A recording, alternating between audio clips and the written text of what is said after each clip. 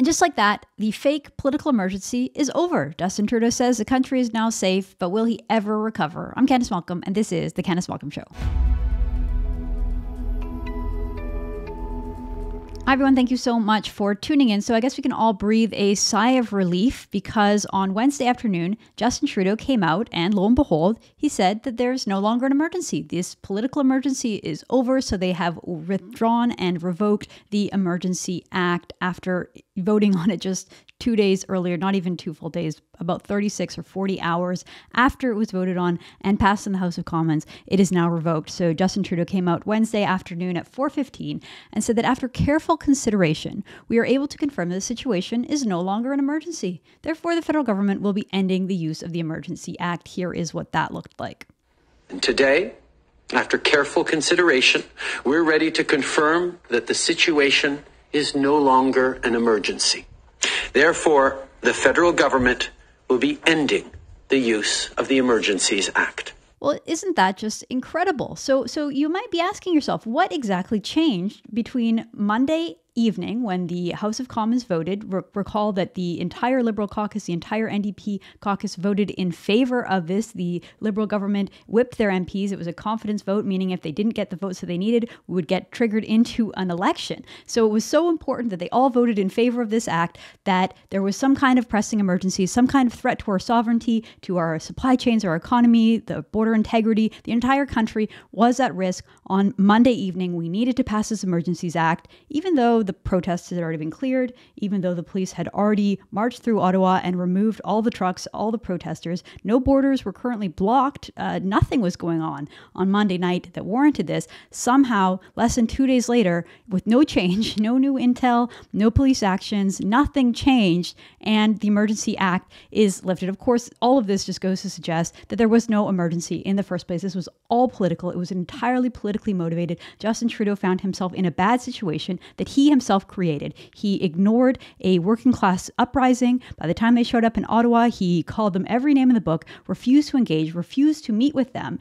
It made the situation worse, angered his own base for neglecting to deal with the situation. It made him look incredibly weak, incredibly standoffish. No one even knows where he went. He went and disappeared to an undisclosed location. No one knew where he was. He showed no leadership whatsoever. Remember that poll that was done by David Coletto over at Abacus? They found that of all the levels of government, both sides blamed Justin Trudeau the most. When it came to the people who support the convoy, all the various people to blame, whether it was the police, the local Ottawa City Council, the mayor, the Ontario government, or the feds, most people blame the feds. On the other side, people who oppose the convoy, same exact breakdown. Most people blamed Trudeau. So Trudeau was to blame on both sides. He thought that using this Emergency Act to just finally clear out the protest would be good enough. Of course, by the time they voted on it, the protest was already cleared. None of this made any sense. Regardless, the Emergency Act is now gone, so I guess the emergency is over. We can all breathe a sigh of relief.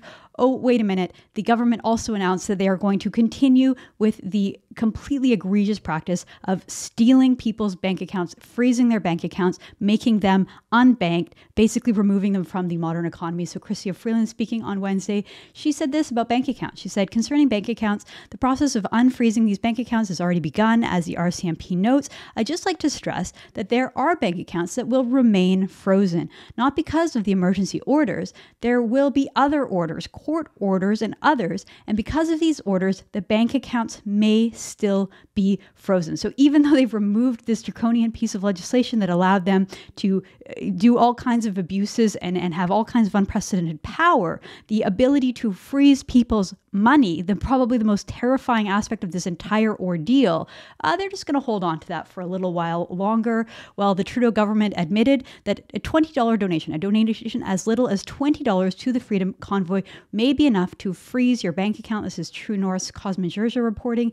He writes this: banks across Canada have frozen Canadians' accounts to the tune of nearly $8 million after the Trudeau government ordered a crackdown on the Freedom Convoy's financial support. According to Blacklock's reporter, a Department of Finance said during a Commons Finance Committee meeting that even a $20 donation could lead to consequences.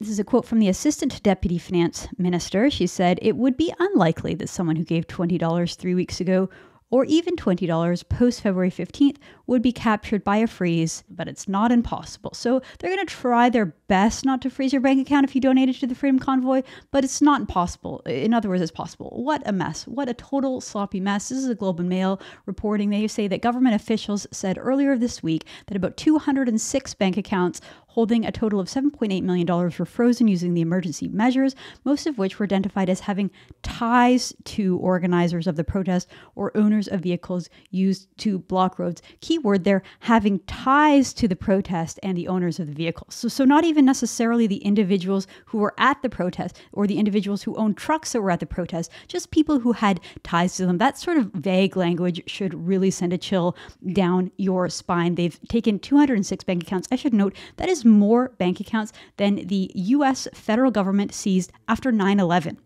After 9/11, when they were trying to crack down on the terrorists that funded the hijacking of airplanes that flew into buildings and killed nearly 3,000 people, including Canadians, they seized fewer than 150 bank accounts. When a group of truckers roll into Canada, Canada seizes more bank accounts than the U.S. government after 9/11. Absolutely unbelievable. I'll continue to read from this Globe and Mail report. It says, Canada's banks have since unfrozen most accounts belonging to customers who were linked to illegal blockades, according to the Canadian Bankers Association. Dozens of people tied to the protests had access to financial services cut off last week under emergency powers and acted to pressure protesters to leave downtown Ottawa. Gotta love how the legacy media just slips in the government talking points here. They were linked to illegal blockades. Okay, I'll just note, yes, there were some illegal blockades that happened during the protests. The blocking of the Ambassador Bridge, that was an illegal blockade. There were other blockades at international border crossings, at Canada-US border crossings, that were indeed illegal.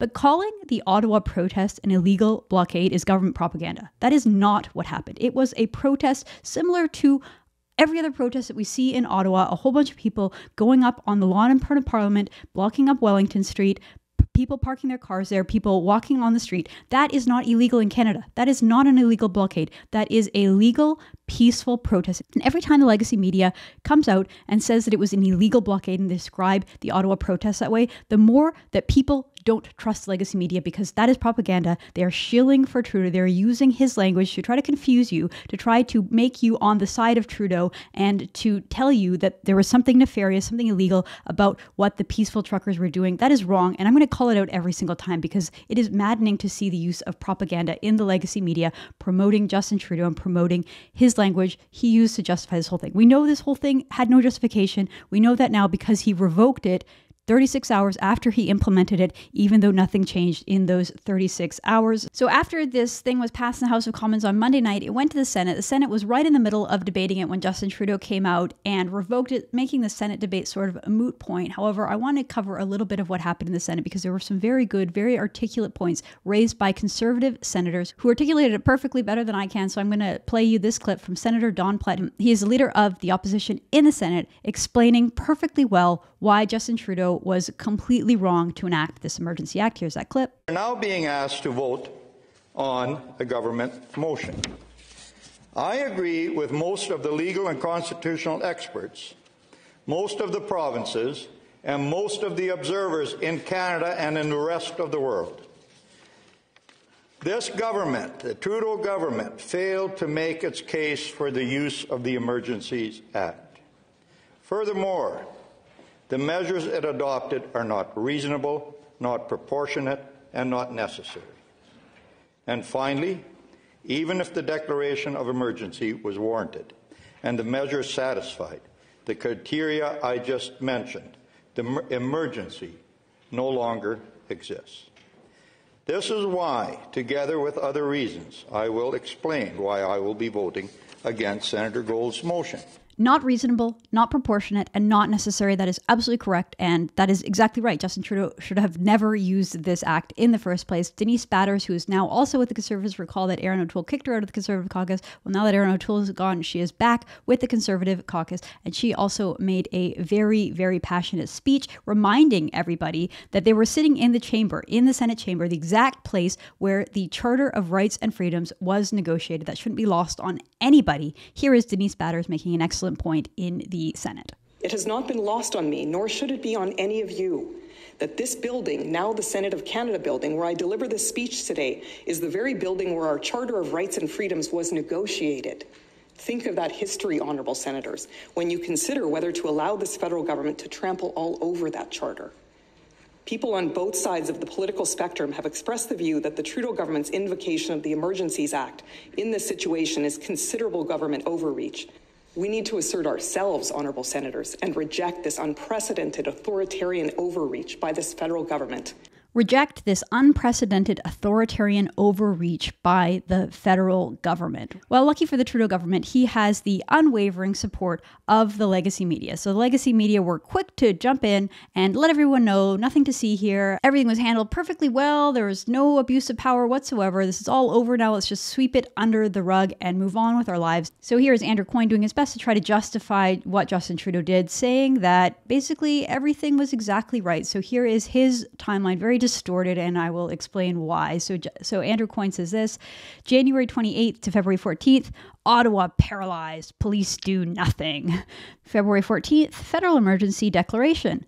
February 18th to 20th, police move in, blockades clear. February 23rd, emergency declaration lifted. In sum, emergency declaration restores order, is lifted soon after, and then he mocks his critics saying, outrage. Basically, Andrew Coyne just thinks that Justin Trudeau is hunky-dory. He handled this all perfectly well. Nothing to see here. Nothing was wrong. Well, there are a few problems with Andrew Coyne's timeline. I created my own timeline because Andrew Coyne just didn't get the facts right here. Okay, so yes, a convoy rolled into town on January 28th. It started a week earlier when they decided that they were going to do their slow roll from Vancouver all the way. New convoys were created all over the country. Everyone started going to Ottawa, converging onto Ottawa to show their displeasure with the Trudeau government, with the mean-spirited, heavy-handed vaccine mandates at a time when the vaccine mandates have been proven to be not effective at all. Look, everybody who's had Omicron has recovered. They're ready to move on with their lives. The vaccine mandate is unnecessary at this point. Okay,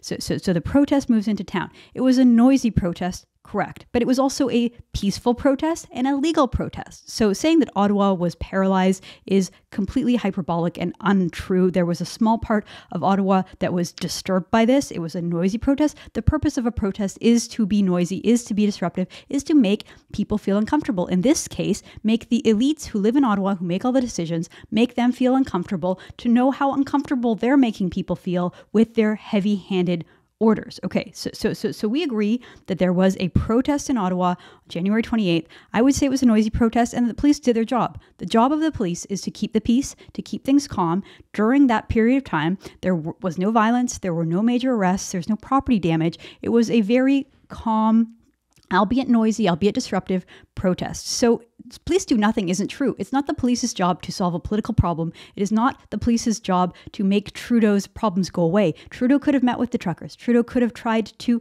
hear the truckers. Trudeau could have made a good faith effort to try to negotiate in some way with the truckers to say, okay, I understand your point. Let's perhaps lift this mandate or let's make more exemptions for people who don't want to get vaccinated at this point. Instead, what did he do? He poured gasoline on the fire. He called them racist. He called them Nazis. He said that he wanted nothing to do with it. He demonized an entire class of working people in a very divisive way. Most Canadians see it that way. Okay. Andrew Coyne missed this point, which was that on February 13th, the day before the federal emergency was declared, the Ambassador Bridge was cleared. So yes, there was an illegal blockade. It happened on the Ambassador Bridge that connects Windsor to Detroit. That was cleared over the weekend. The Ambassador Bridge was cleared using the existing laws on the books. So the next day, after the Ambassador Bridge had already been cleared, Justin Trudeau comes in and declares an emergency, even though there was no current blockades at that time. Regardless, the journalists cheered and cheered for their hero and said, hooray for Trudeau, let's get rid of this mess. February 18th to 20th, Coyne says that police moved in and blockades were cleared. I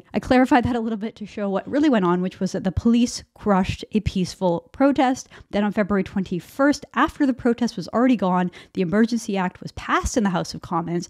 And 2 days later, even though nothing changed, the Emergency Act was lifted and journalists are just pretending that there is nothing to see there. Mark Garrettson, a Liberal MP, likewise made the same point, basically that nothing was done wrong, nothing to see here. Let's all just move on with our lives. Everything was handled properly. He writes this: the Emergency Act exactly served its purpose. It was 1, targeted only where it was needed; 2, proportionate to the threat; 3, lasted only as long as needed; and 4, always maintained charter rights.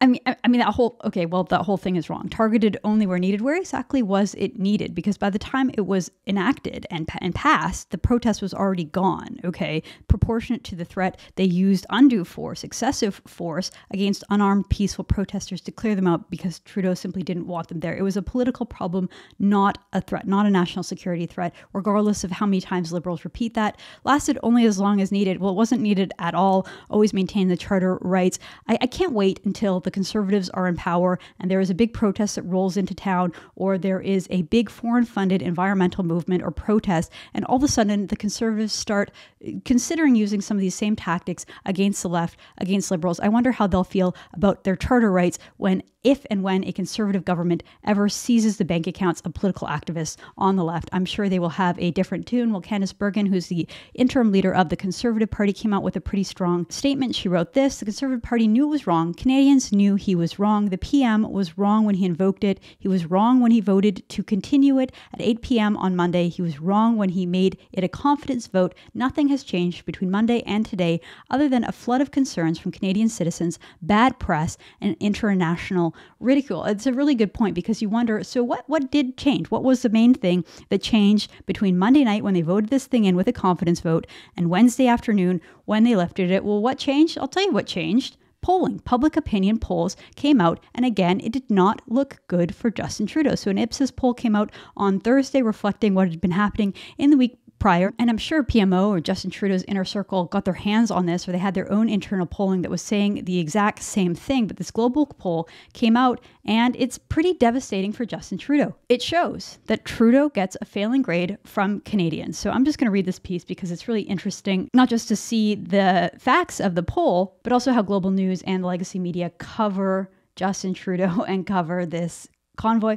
So here's Global News. It says Trudeau's convoy response gets a failing grade, but even fewer support protesters polls. So they even have to put it in. Even though Justin Trudeau is the leader of the country, it is his responsibility to keep peace, keep order, and keep the country united.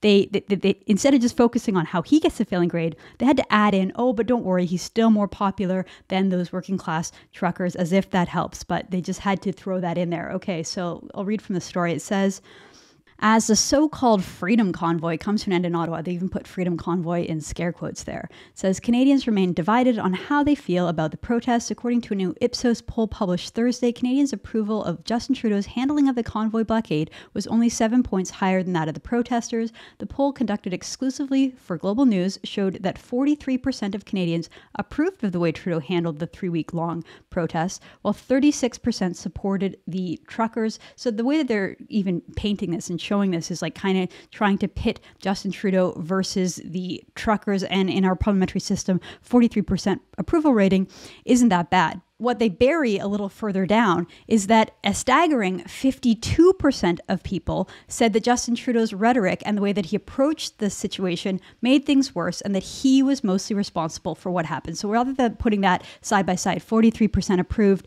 53% that he was to fault, they bury the 53 later on, and they pit him against a lower support level for the truckers. It continues to go on. It says, in Ontario, where most of the protests actively was focused, 49% approved of Doug Ford's handling. So Ford had a higher approval rating than Trudeau, even though they essentially took the same position. The only difference was that Justin Trudeau was far more divisive in his language. Now, I want to read you this paragraph because it really just shows you the mindset of the people who write the news and the people who conduct these polls. They're always on the side of the Liberals. They're always cheering for the Liberals. They're always cheering for Trudeau. And let me explain what I mean. This is a quote. It says, what's particularly worrying is that 52% of the people that we interviewed said that the Prime Minister's divisive rhetoric and the way that he approached the protest was mostly responsible for what happened. Daryl Bricker, CEO of Ipsos Public Affairs, told Trudeau. So wait a minute. What's particularly worrying is that 52% of Canadians oppose Trudeau. Why would that be particularly worrying for anyone other than Justin Trudeau himself and other than the PMO and Trudeau's inner circle? Why would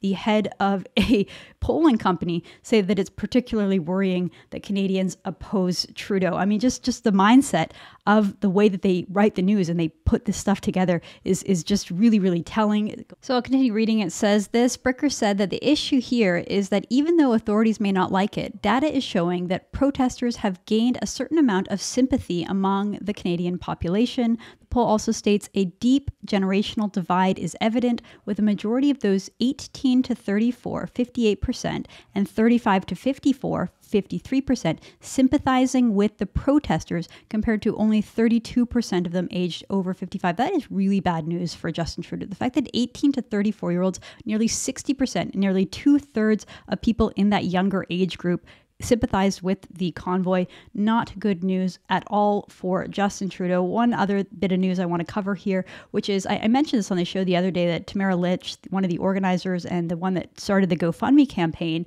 Métis woman, she was arrested during the police action over the weekend. And I mentioned that she was denied bail. What I didn't mention at the time, because it wasn't out yet, was that the person who was presiding over the case, the judge presiding over the case that denied Tamara Litch bail, was a former Liberal Party candidate. She ran for Justin Trudeau's Liberal Party in the 2011 election. She lost, and then Trudeau appointed her to the federal bench. She is now the one overseeing this. This is an insane conflict of interest. The fact that this judge hasn't recused herself from this case is insane, because the appearance of political interference, political bias, of the undermining, again, of our judicial system and the rule of law is really, really, really, really bad. So this judge also made 71 donations to the Liberal Party between 2009 and 2014, ranging amounts from $5 to $1,186. And here is Justin Trudeau back in 2013 promoting her in a video, saying that she has vision and she's authentic. Here he is